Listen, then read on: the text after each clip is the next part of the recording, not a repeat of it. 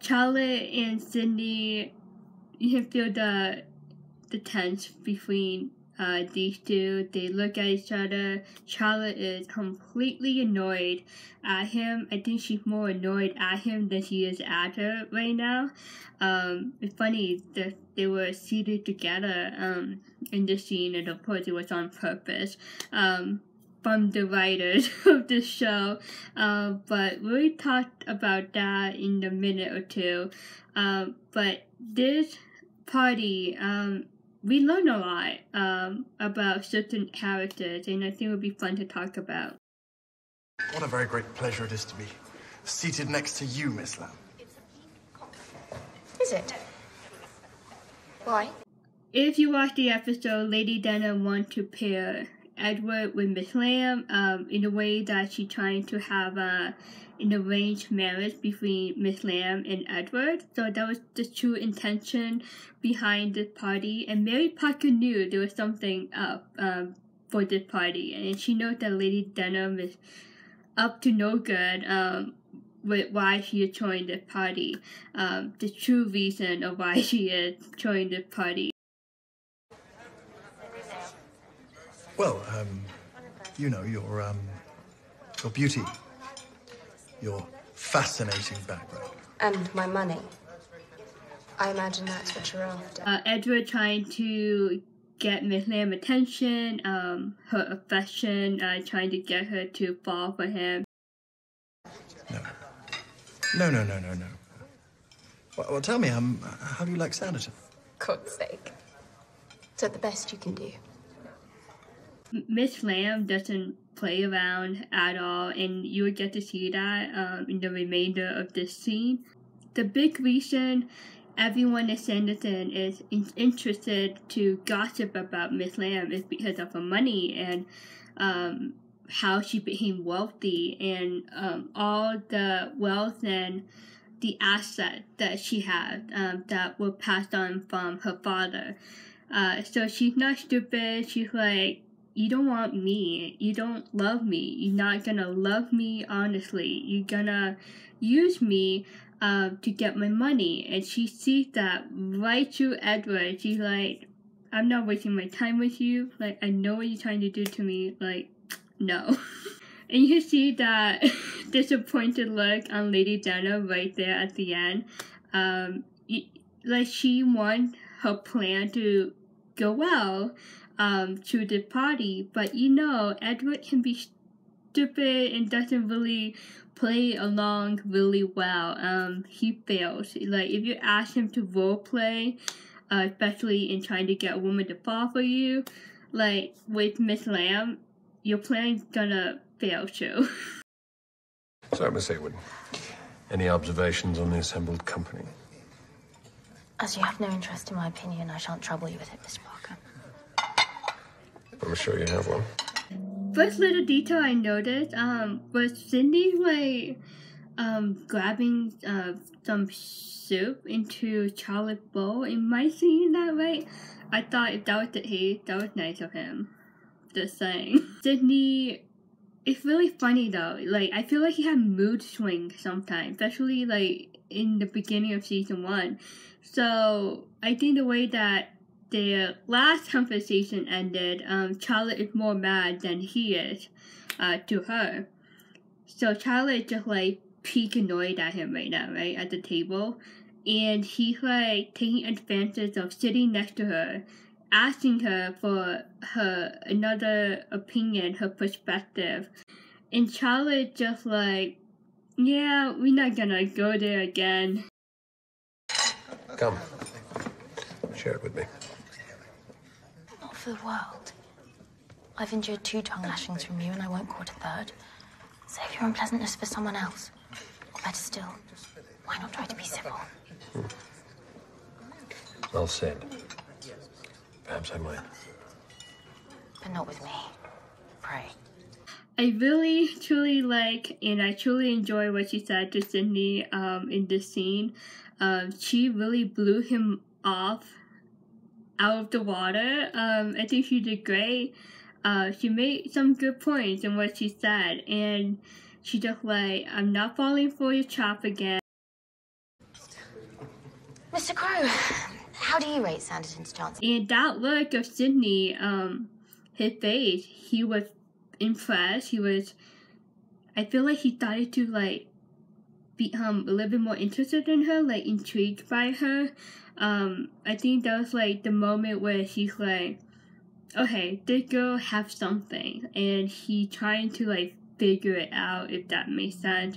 But third, I do want to say, kudos to Charlotte. I really love her banter, like her fight back to him after all that he said to her and how he treated her ever since they met. Good for her, like Team Charlotte. Miss Lamb, what are your views on matrimony? An heiress with 100,000 must be in want of a husband, I think.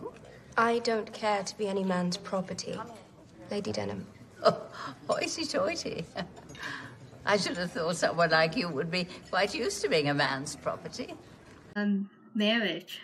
What a topic to talk about, right? I mean, you barely know these people, and Miss Lamb herself, she's just like, oh hey, right off the bat, so this is why we're having lunch together, huh? And I'm sitting next to Edward.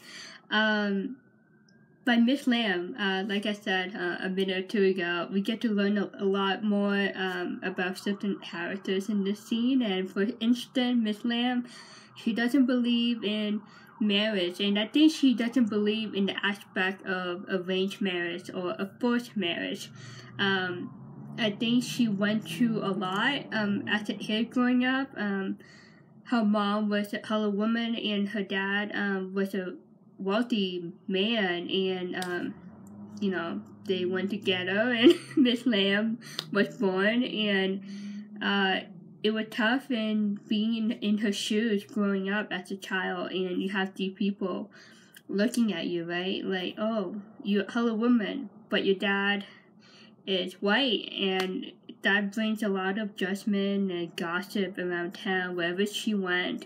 And now she landed in Sanditon, and Miss Lamb asking about marriage, and I think the heartbreak and the tough childhood that she went through brought her to that decision in her mind, like, I really don't want to marry a guy. Like, I don't want to marry a guy that is forced, or someone that don't love me or use me as the money. I think she doesn't want to go through that heartbreak of a relationship, or she doesn't want to be used by a man just because of her wealth, and just because her dad was white.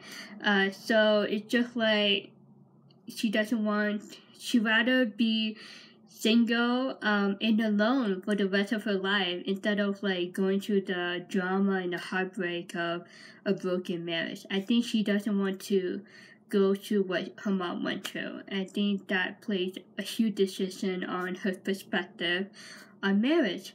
But it has changed, right? And I think we will get to see that more in season 2, I would say. But I think it's important to keep what she said in this scene in the back of your mind. And I think it will be a nice comparison of her perspective in the scene to what she will experience throughout the show. Was not your mother a slave?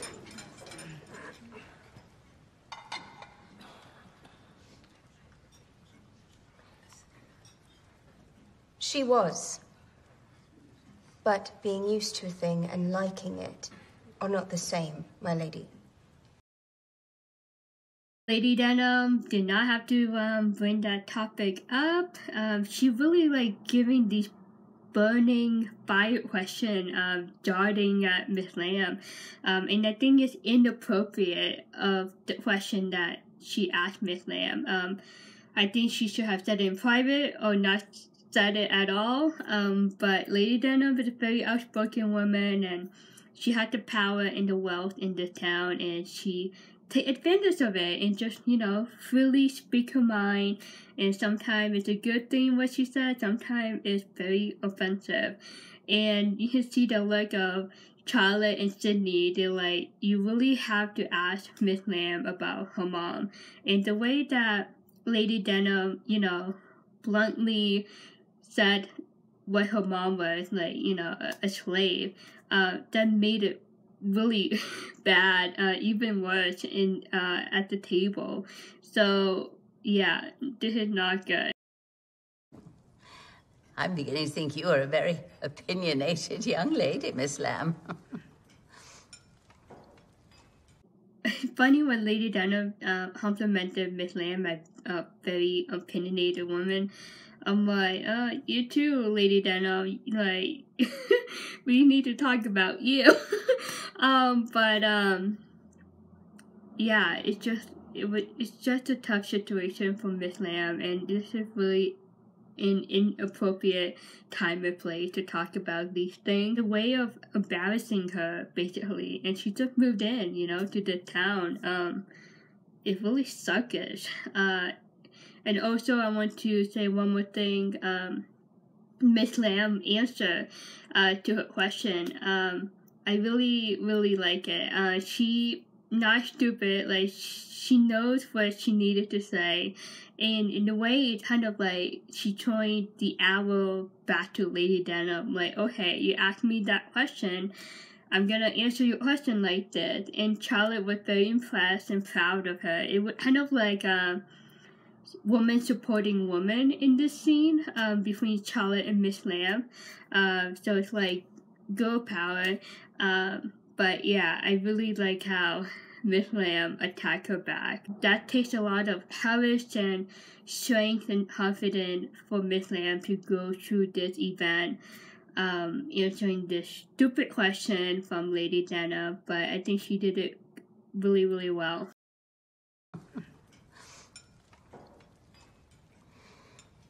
What do you think, Miss Hayward?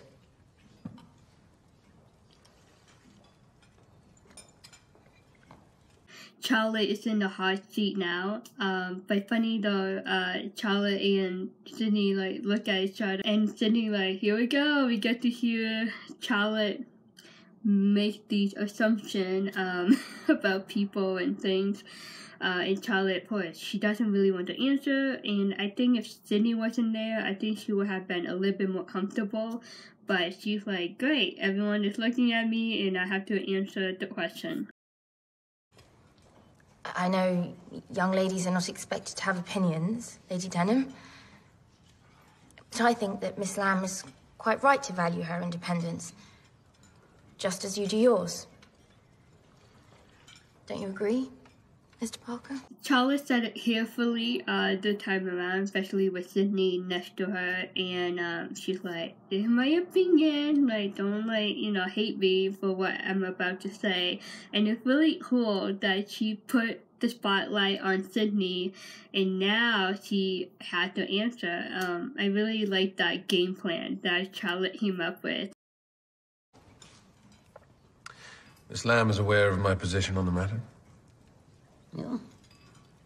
No answer from Mr. Sidney. Unfortunately, Sydney didn't give an answer. But you can see that little smirk that he had when Charlotte like, oh, what do you think, Mr. Parker? You know, trying to put him on the spot. He knew what she was doing. But she was clever. He's like, Miss Lamb already know where I stand. And I think it's also a way for him to not embarrass Miss Lamb further. I think just a way to respect her. Like, you know, like, let's cut this conversation off. Like, stop talking about Miss Lamb. And you, miss, are you still keeping up the pretense that you are not in Sanditon in search of a wealthy man to marry and to keep you? Indeed I am not, Ma'am. Now, Charlotte is the subject of the conversation. Poor Charlotte. Lady Denham keep believing that Charlotte is in Sanditon to find a man. You know, and it's kind of like an opportunity for Lady Denham to spread a wildfire, spread a gossip right across the table, and everyone like, oh, is this why Charlotte magically appeared? She wanted to find a husband. So now Charlotte is in the hot seat, and she's like, no, I'm not here to find love. But you can see Sydney kind of like perk up. He's like, okay, let's hear what Charlotte had to say about love and romance and dating. I have no thoughts of marriage at all. And if I were to choose a husband, wealth would not come into it. Poppycock. Should not a good marriage be based on mutual love and affection? Without equality of affection, marriage can become a kind of slavery. Lady Denham, she really doesn't respect other people's opinion and perspective on things in life. But do you see that look that Esther gave to Edward? We'll talk a little bit more about that down the road. But Charlotte doesn't believe in money as a primary factor in the relationship. She believes in more of the compassion and the respect and love. Wealth doesn't really matter to her when it comes to finding love. So she really have a different take on what a marriage should be compared to someone like Lady Denham, when it's all about money and power. And I think with a lot of money comes with a lot of power, right? And sometimes people abuse that. So Charlotte totally have a different outlook when it comes to love and marriage. And I think it's a great opportunity for Sydney to learn about her on those topics. And you would get to see why down the road, but it's just a good thing to know. I mean, if you interested in someone, right? Like, you might want to find out a little bit more about what their believe in marriage and in dating and finance and all that. So this is kind of like a one-on-one lesson for Sydney at the same time, while we hear Charlotte talk about her life perspective. Oh, and one more thing, the look on Miss Lamb's face, she was very satisfied with Charlotte's answer, and I think that kind of brought Charlotte and Miss Lamb to a higher possibility of becoming friends. It's like Miss Lamb found someone that she can trust and confide in, and that could be Charlotte. And we'll see if that happens later this episode or the next one. So it's just like, okay, all these people are crap, but Sydney, my guardian, like, I can't really hate him. But Charlotte might be a good friend to have while living in Sanditon.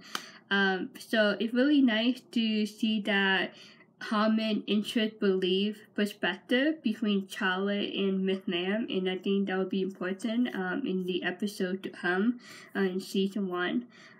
But yeah, like I said, we learn a lot, right, at this lunch table. What do you say to Sir Edward? Would you and he not make a pretty match? Really aren't. Well, you seem incapable of furthering your own interests. How about it, Miss Lamb?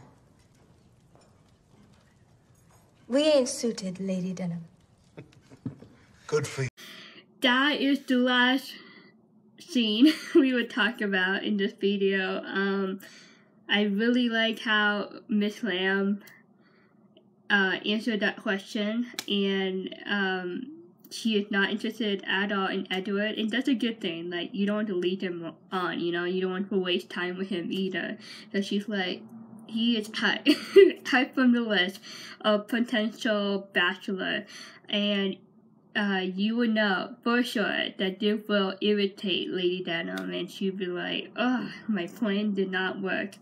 But what an embarrassing moment for Miss Lamb. Like, me watching this episode back, I'm just like, oh my gosh, like, this is like really, really bad. And they really torture her to the question that Lady Denham asked her in front of everyone. Like I said, it's the wrong time and place to do this, to ask Miss Lamb about her life. Like you talk about other things that are not judgmental, you know what I mean? So it's really, really really like hurtful. But Miss Lamb is a strong woman, but we will see if she'd be able to hold it in, you know. I think that takes a lot to hold it in and not let your anger come out or your frustration. You know, it's a tough setting to not like unleash your anger in front of everyone, because if you do that, then it will make yourself like even worse. So you try to make yourself look strong and to let them know that it doesn't bother you, you know. We'll see what happened with Miss Lamb after this lunch party, but again, it's just a really tough situation for her to be in, and I think Charlotte was the only one that had compassion really for her. We didn't really see the other end of the table, but I'm pretty sure Mary Parker had compassion for Miss Lamb too. But yeah, again, it's just the wrong time and place to torture her like that. She should have asked Miss Lamb, Lady Denham, she should have asked her in the private room, or just don't even mention it at all. And I think that what happened in the scene, I think it brought a really bad first impression of Lady Denham for Miss Lamb. Like, if I was Miss Lamb, I'd be like, I don't like you. Like, you know, like, you put Lady Denham on the naughty list. So yeah, it's a really interesting, but you can see all the wrong things that happened at this lunch party. Sydney and Charlotte, they had those proud faces at the end too. I almost forgot to mention that. I hope you enjoyed it. Again, I'm sorry if I talked too fast. Trying to get this ready so it'll be uploaded on time. Yeah, so I hope you enjoy it. Any comment down below. It's a bit of a slow start doing this Sandy Trail. Hopefully more Sanditon fans come along before season 2. I feel like season 2, more Sanditon fans will come along, because I feel like season 2 was more popular than season 1. But I'm not gonna say it. Anyway, so yeah, I hope you're having a good day, good night, wherever you are. Again, any comment, analysis, share them with me, and my Colorado video will be up really soon at the end of August. I can't wait to share my travel adventure video from that trip. Again, Colorado, like, it's really beautiful. Like, highly recommend. I already missed it. I'm a city girl at heart, but Colorado was so special to me. Can't wait to share that with you. See you very soon. Bye.